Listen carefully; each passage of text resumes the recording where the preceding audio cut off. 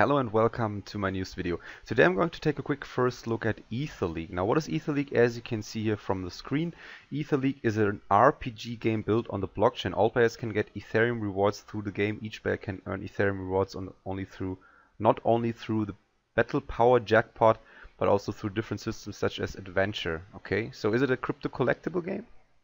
Maybe someone in the comments below who has actually some more information about Ether League can shed some light on that. Tribes presale. Only 50 tribes are available for presale when the game officially launches. Each share will receive 0.2% of the total income of Hero Summon. Okay, so it's more like an idle game. No, I don't think so. So you have different tribes. Which tribe is this one? You have 10 remaining, so there hasn't been too much activity for this game so far, I imagine.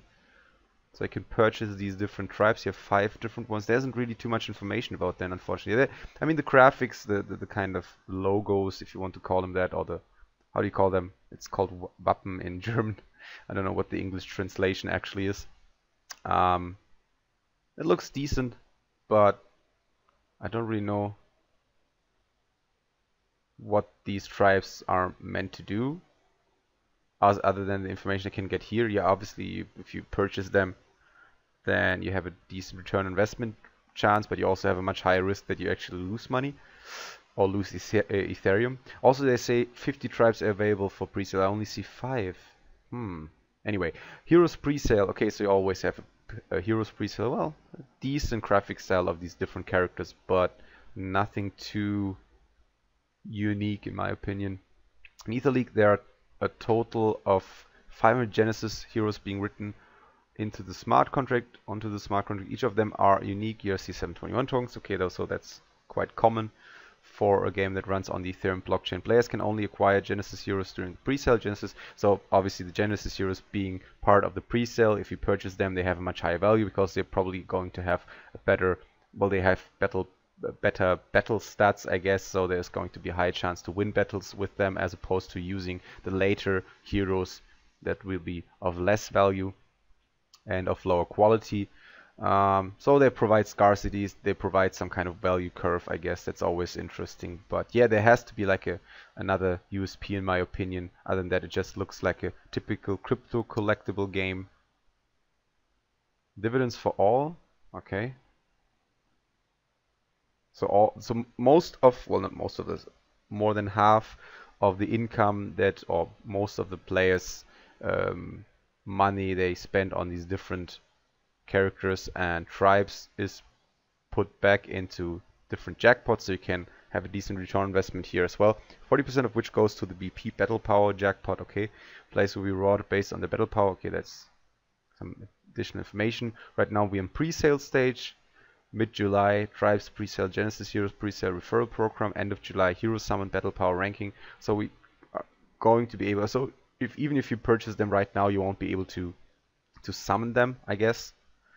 You just hold them as like an asset that you don't really have any kind of control over. And then end of July, that's actually right now, Hero Summon battle power ranking arena. So there's going to be arena system, well, a lot of different RPGs on the blockchain, not necessarily just the Ethereum blockchain, also on EOS or NEO.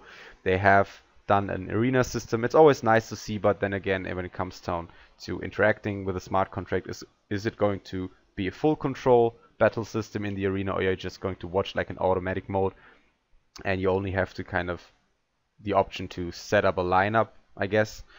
I have been talking about this before, that I'm not really a major proponent of having games run on the blockchain to 100%, because a lot of times if you don't have like games that run turn-based, for example, or games like strategy games, idle games, and so on and so on. If you have any kind of game where you need full control of the characters, or at least some more control, it's difficult to actually enjoy the game, because most of the time you have to spend a lot of money to actually keep going and having successful transactions. Even for turn-based games like a Final Fantasy type arena setup, maybe it's going to be like that for Ether League. It's going to be difficult to enjoy the game if you have to spend Ethereum and transaction costs every time you actually do another move. You know what I mean? So that's kind of like the main challenge most of these games are going to face, because obviously it's going to be about having fun gameplay in order to have enough players to support your game's economy.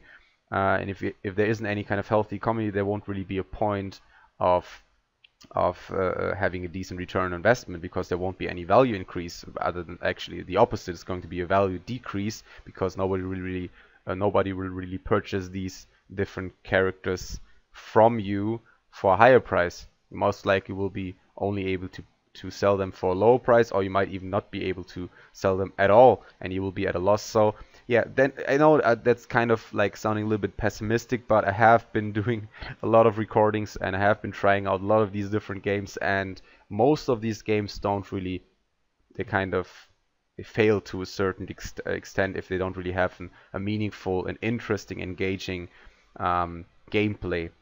So yeah, definitely going to see how the arena system is going to work and the battle power ranking. Beginning of August, open beta, Fuse, Market, Lucky Draw. Okay, so that also sounds... What's Fuse? I don't know what Fuse is going to be. Official launch, mid-August, One Adventure and Colosseum. What's the difference between Colosseum and Arena? So there's going to be an adventure mode, which is quite interesting in my opinion. Maybe they're going to add some lore, some story as well, making it more interesting for the game to be played. But yeah, other than that, I can't really tell you much more about Ether League so far. It's just a one-pager with some information and a pre-sale stage. Oh, actually, here, look at that. There's some information about the different gameplay features. Ether League overview, summon. Besides, okay, there's also heroes can be obtained by summon. Oh, so not the Genesis heroes, but the ones you can purchase for a lower amount of Ethereum. They will be able to be summoned. Okay. Players can summon heroes with different tribes and classes by chance. Heroes have 5 different quality, including common, uncommon, rare, so that's quite common for most of these games, from lowest to highest. Also, players who have CryptoKitties will be able... Oh, look at that! There's going to be some CryptoKitty integration. Now that's interesting. Always like these corporations between different games, because obviously they're kind of tapping into one of the main advantages of cryptocurrency or blockchain integrations, that you can kind of use the in-game assets of one game and use that also in one of the other games. That's definitely something that I'm really looking forward to being executed well enough. BP Jackpot Arena. Players can fight against other players in Arena. BP is not the only factor of victory. BP, I think, is battle power. Each side can send 5 heroes into battle. Okay, players should adjust their team combination according to the tribe and class of the opponent's team. Players can earn experience. Okay, but again, it just sounds like you send your 5 heroes, you choose a different hero setup and the way they interact with each other, and you fight against someone else who also chooses 5 heroes into battle, but then you just let it run, so it won't even be turn-based, where you can interact with the game and change your strategy, or just the kind of I don't know, spell or attack you want to choose in the fight or in the battle. You always have to wait until the battle is over. So yeah, I have tried that before for some of the games. I don't remember one of the games. I'm sorry, I really have a bad memory when it comes to some of the videos I've been doing for like 3 to 4 months or 3 to 4 months ago. But there have been a few games where they have been providing some kind of automatic mode battle system, and you just sit there and watch the whole battle unfold. And to be honest, it's not really interesting. Yes, sure, it looks nice the first 2 times, but then it gets boring really, really quickly, because you don't have any kind of way to interact during the battle itself. So a Fuse, use 3 heroes of same tribe, same class. So that's kind of... Oh, Fuse is like a cloning mechanic that we also know from some of the other crypto collectible battle games.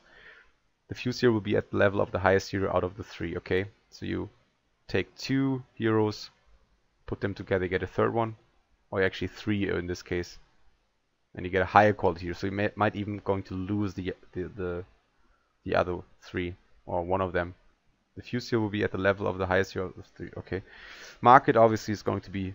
There's going to be a marketplace. You need the option to trade, otherwise there won't be a point to actually purchase them in the first place. Adventure mode, there are 2 maps in Adventure, the Ether map and Experience map, or XP map, I guess that stands for Experience. Players can send max of 5 heroes to explore in the Ether map to earn Ethereum rewards by chance. Okay, well, that's at least a decent idea to have players get some Ethereum back.